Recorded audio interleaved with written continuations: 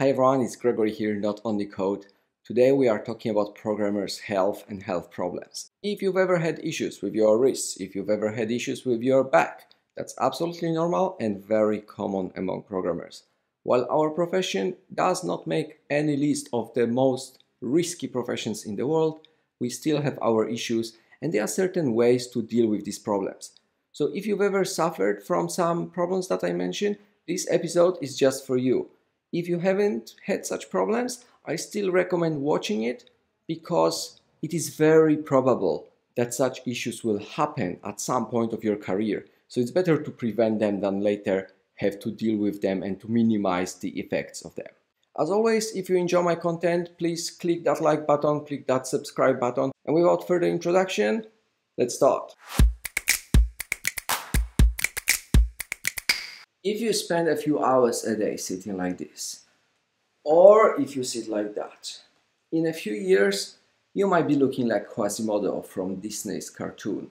It is very common that people who have office jobs suffer from back pain, especially the lower back pain.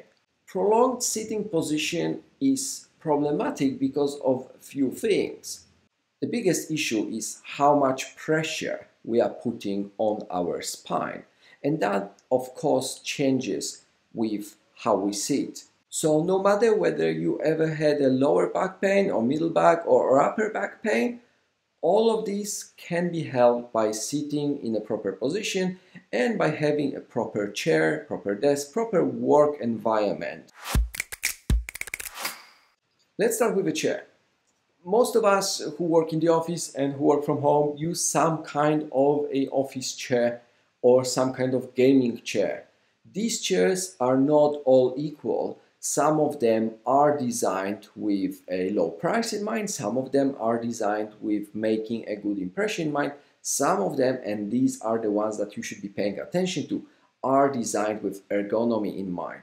So when you buy a new chair, and if you do not have a good ergonomic chair, then you should absolutely buy one. When you buy a new chair, there are a few things that you should pay attention to. The most important thing by far is that the chair should be adjustable. So what needs to be adjustable in chair? Obviously the height of the chair. This is absolute basic. And if your chair doesn't support adjusting height, then probably you can't adjust anything. The second one that's not very obvious is the depth of the chair. So the seat needs to be adjustable back and front. And perfectly, your knees should be bending a few centimeters after the end of the seat. The next setting is the lumbar support. The good chair has a support for our lower back and it needs to be adjustable because depending on our height, our lower back, the point where we need the support is changing. Of course, another thing is reclining.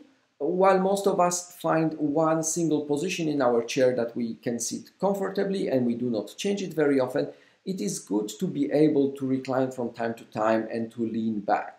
Good chair has adjustable armrests, and you can find a lot of chairs that have fixed armrests and they might seem comfortable, but being able to adjust a few dimensions helps a lot.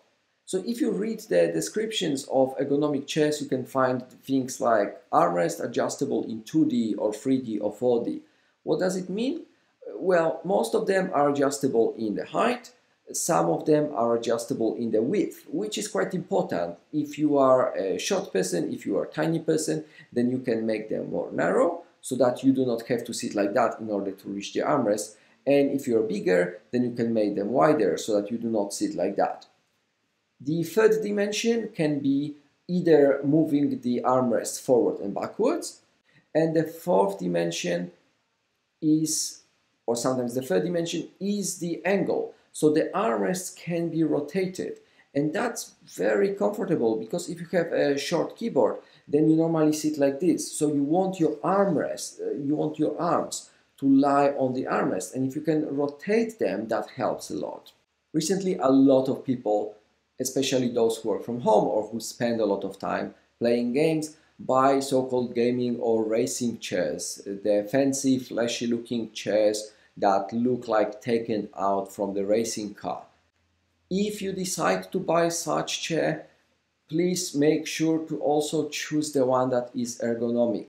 A lot of them are designed with a nice look, the flashy colors in mind, and the creators do not pay attention to ergonomics. It looks like a racing chair, right? Like you are sitting in a real racing car.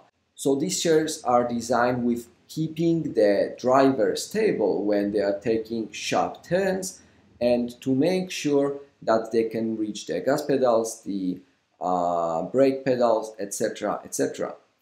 While when sitting at home or in the office, when playing games, you do not want to be in fixed position. You want to have more comfort so that you can move around. And then the design of these gaming chairs with these wings that are making the sitting area more narrow, it is actually not very good. It prevents you from being able to move, to switch to a more comfortable position. Once you buy a chair, the next thing to buy is a desk. Desk does not matter as much because it's just a fixed thing in front of you, but you need to make sure that it is of a proper height, that you do not need to lean in too much, that you do not need to raise your arms like this to reach the desk. If your desk and a chair are too tall for you and you cannot adjust them well, maybe because you work in an office and the equipment's already there, you cannot choose your own, then make sure to check something like footrest. That helps a lot with long sitting if you are too short to reach the floor with your feet. And once you have all the equipment, make sure to pay attention to your posture, because sitting like this makes your back suffer, and you might not feel it now, but you will feel it in a few years. The perfect position for a human is obviously standing position. Then the pressure that we put on our spine is not that high, it's not that strong. Then the other good position, if you need to see, the good position is to recline a bit to the back. Then a bit more pressure goes here, a bit less pressure goes on the lower back. The more lean forward you are, the worse. So sitting straight is quite okay, sitting and leaning forward is worse, then worse and worse.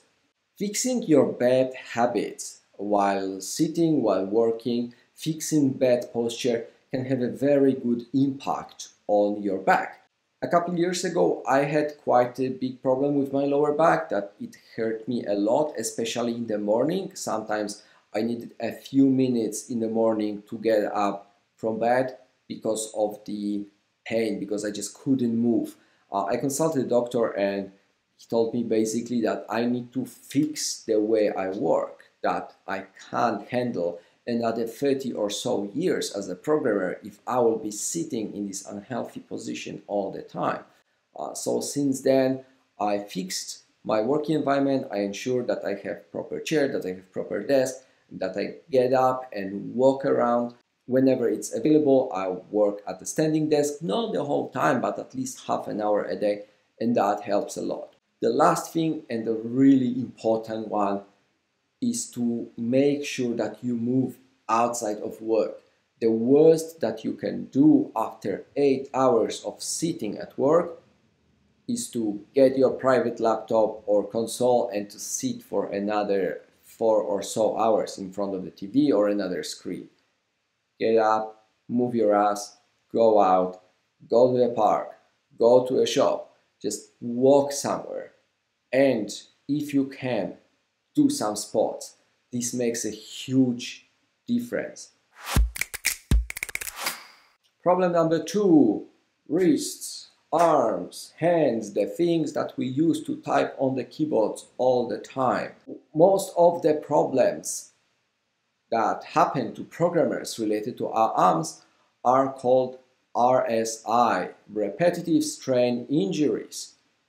And this is kind of an umbrella name for different things, like very common carpal tunnel syndrome, which means that there is a pressure on the nerve that goes through our arm and that goes here in the wrist for a carpal tunnel.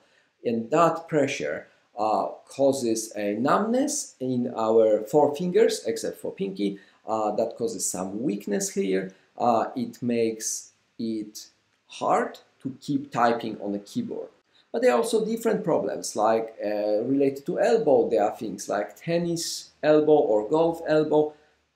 All these things are because of us keeping our arms constantly in the same position, keeping our hands in the same position and typing on the keyboard. So what can we do in order to fix these problems or to prevent these problems, which is preferable? First, again, the habits. Do not keep your arms in the same position all the time. Make sure to have a chair with good armrest, or if you can't, just make sure to keep a healthy position of your arms, of your hands. Of course, equipment matters a lot. I am a fan of Apple equipment, and I've been using the Apple Magic keyboard and I've been using the Apple Magic Trackpad for years, and they're wonderful devices and I enjoy using them, but they cause me pain because of how I keep my hands, how I keep my arms. So the Apple keyboard is very narrow. So when I want to type on it, the way I keep my hands is not like this, which would be natural, which would be straight for my wrists. No, when I keep my arms like this, my hands need to be in this position. And you can feel, if you move your wrist, you can feel that if you hold it like this, it is harder here. You can see that it is strained, that this position is not relaxing. The same happens with most of keyboards in terms of the vertical versus horizontal position. So the natural position of our arms is like that. It's not this way. So that's why most of the laptop keyboards, most of the keyboards cause the problem, because they force us to keep our hands like this all the time. There are some keyboards that solve these problems. There are some vertical keyboards that allow us to type like that, but you don't want to try them. You can check them out, you can check some videos about them. I'm pretty sure that you don't want to try them. But there are keyboards that solve these problems, at least partially. So I've used a couple of keyboards. I've used some Matthias keyboard in the past. Now I use Ergonomics keyboard that allow me to tilt them so that I do not keep my hands like this or like that. It's not perfect because, it's still not the natural position, but it's still better than keeping them perfectly flat. And besides the keyboard, mouse is another piece of equipment that might force you to keep your palm constantly straight, to keep your hand constantly in this flat position. So there are again some mice that you can try. The Logitech MX Master Mouse is already better than the cheapest mice, because it gives you some small angle so that it's a bit healthier. I use the Logitech vertical mouse, which has a quite unusual design, but it allows me to keep my hand like this. There is around 60 degrees angle there. I enjoy it, but it's quite, maybe not troublesome, but it takes a bit of time to get used to, and definitely it's not the cheapest mouse. So there are many things that you can do about making sure that your wrists suffer less during the day.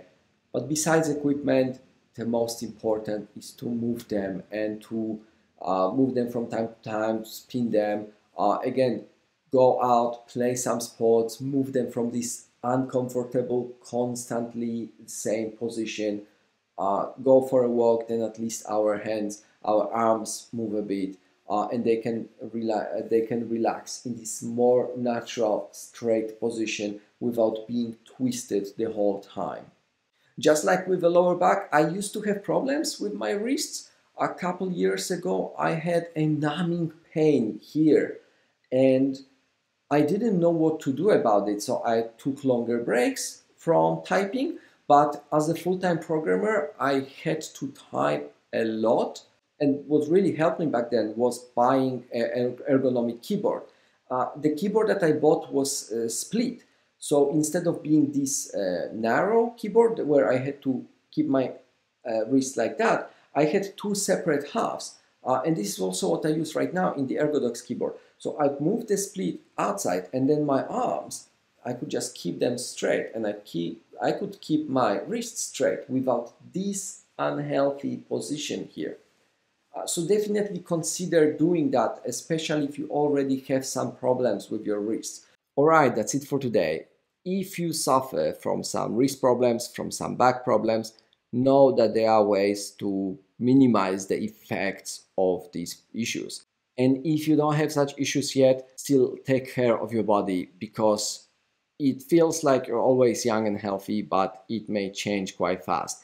And some of these problems are created over years. You might not feel the effects of them yet, but they might be there. And when you start feeling pain, it means that it's already quite late and that you have to start working soon to prevent these issues from happening again. In the next episode, I will be talking about 3 non-obvious skills that are not directly related to programming, but that helped me a lot to become a better programmer and to have a better career. If you enjoyed my videos, if you enjoy this content, please make sure to click the like button, to click the subscribe button, so that I can reach out to more people with my content. Thanks for watching. See you in the next episode. Stay tuned.